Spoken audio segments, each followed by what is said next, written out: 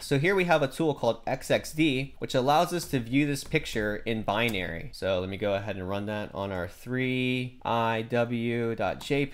And here you can see our cat image represented in binary, okay? So notice that there's 6 bytes per row, right? So you have 6 bytes, and then you have this in ASCII format. Now, you may ask, why is that important? Well, let me show you why. So what I'm gonna do is I'm going to create our secret message. So we're gonna run an echo, meet me at the litter box at midnight.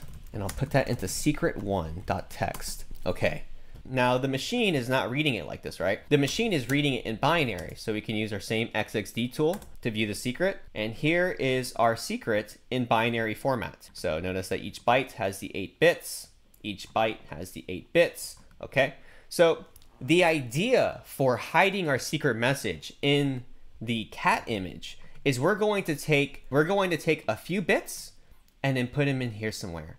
And then we're going to take the next few bits and put them in here somewhere. And then we're going to take the next few bits and put them in here somewhere until all the bits of the secret message or the embedded file have been placed into the cover file.